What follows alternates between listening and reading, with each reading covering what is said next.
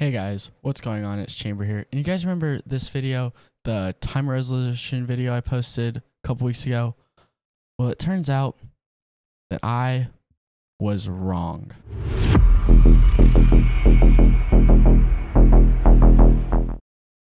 So in that video, I talked about how, yes, you should use timer resolution. You should actually use ISLC, set timer resolution service, and you'll get higher FPS. Now, the percentage averages were actually not that insane. They're about 2 more FPS, to be honest. They weren't actually anything insane. You weren't getting a massive FPS boost from these. Well, then I actually had someone come into my Discord, which you can join, link down below if you guys are interested, named Shaw.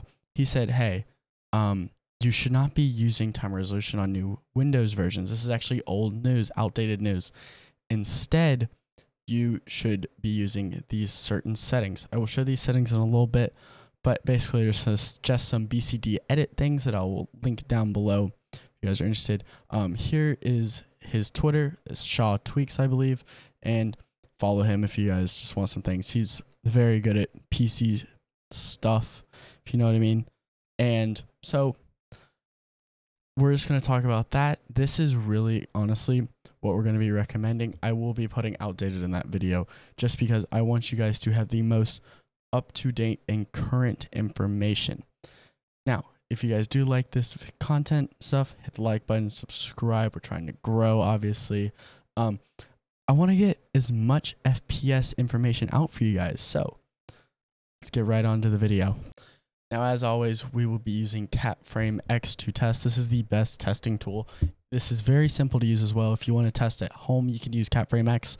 I will be using my 12700K fully overclocked, my 6900 XT fully overclocked, and the games that we will be testing are Call of Duty Modern Warfare, Fortnite, and Valorant. So I actually tested before Apex Legends and CSGO. I'm not using CSGO because it is literally the most useless benchmark. It will literally spit out the same result no matter what changes. Apex Legends has a 300 FPS cap. The minimums difference are not actually insane, and you can pretty much take a very solid guess that if in all 3 games it is better with this test, it will be better in all games. So we're going to start off with the game that really blew up my channel. Also, these are with 1080p, all low settings on every single one of these games, and 1080p, all low, 3 runs of each, just to make sure that there's actually no variance we want to make these as scientific as possible. So when we compare these right here, so the TR is for timer resolution. The unnamed one is the one with these bcdedit settings. So as you can see, first of all, you're getting about 4 FPS in average. It's nothing insane. That's 1%. Oh, wow, 1%. But look, as soon as we get to the 1 percentiles and the 0.1 percentiles, we're getting a 34% increase in 1% and a 30% in 0.1%. Now, what are 1% and 0.1%?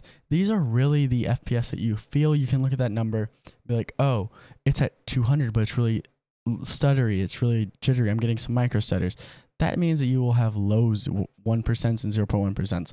A main thing about overclocking is that it will actually increase these a lot, especially maybe you won't see that much in like an average, but you will see a good amount in those percentiles. So this is, you can see 30% more FPS in these lows. That will feel a lot smoother for you guys. Definitely a big deal. Next, we will have the Fortnite settings. Now, Redux is the bcdedit here, and as you can see, not that insane, about 6% in the 1% lows and 5% and 0.1% lows. It's not that insane. For Fortnite, I use the benchmark creative map just so that it is something you can test as well if you guys are interested. Now, I did also include mixing timer resolution and these bcdedit settings, because when I was testing bcdedit, I did not use timer resolution at all because I was told by Shaw not to. When I mix them, it makes performance worse once again. It does slightly help, as you can tell, these bcdedit, but you can tell that timer resolution is severely bottlenecking you, which is definitely a very big deal. Now we're going to go to Valorant. Valorant is a game that I am very torn about if I want to continue testing this. I am not a massive fan of Valorant just because of some of the things. So For example, as you can see, these averages are so insane, but then the 1% and stuff. This is just because I was using the like shooting range and stuff, running around it. And when you're looking out where there's nothing to render, you're like, oh, I'm getting like 2000 FPS. And then you look somewhere else and you're getting like FPS you'd get in the game. It's very dumb. You're getting about 4% in the 0.1% and 5% in both. Nothing substantial, but that's still a good deal. If you can get 5% by 30 seconds of typing in something into your command prompt is highly recommended. But now let's get into actually what are the settings that get you the most FPS, and let's explain them to you guys. So the first thing you're going to want to do is you want to hit Windows key, and actually no, you're not going to want to hit Windows key. You're going to right click your taskbar, hit Task Manager. You're going to want to hit File, Run New Task, and you're going to want to check to create this task with administrative privileges. I've already like run everything as administrator, and you're just going to type in CMD. This will open up your command prompt. If you do Windows, if you just type in command prompt, you can run as administrator as well, but you just want to make sure you're running as administrator, so it'll actually do these settings. Now, let me go through these settings real quick. Now, so starting with bcdedit /set nx optout. This is not an insane FPS one. This just lowers your RAM latency a little bit in the IDA benchmark. So there is a little something there. So all you want to do is you just want to just take these from the video description down below. Just right click Control C and then hit Control V and then enter, and it will successfully do it. Now we have bcdedeletevalue, useplatformtick, and useplatformclock. Now, the reason I actually did these, and if you have never touched these before, you will get an error occurred while attempting to delete these. That is okay. These are just for mostly, let's say that you followed some guide and it's wrong. We want to make sure that we're resetting these to make sure that they are correct. Same thing with useplatformclock. We don't want to use these. We want to set these to the Windows default, and that's why I've done that. Next, we have bcdedit /set disabledynamictick.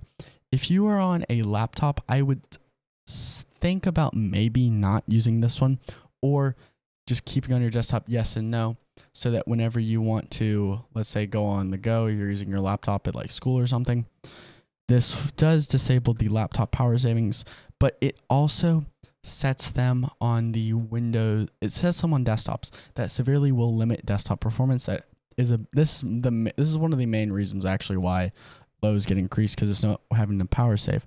Next, we have powercfg-h off. This is disabling the hibernate feature, just because hibernate can cause a lot of issues, especially. So for example, one thing I would highly not recommend is if when you are not using your PC, just turn it off. Don't put it in sleep. Turn the actual PC off. You don't want to keep it on. You know, a lot of issues from your PC will come from not for actually turning it off or restarting. Just turn the PC off when you're not using it. It'll also save a lot of power, just because, hey, there's really no power being pulled from the PC. So once you have done that, as you can see, this one doesn't actually give a prompt.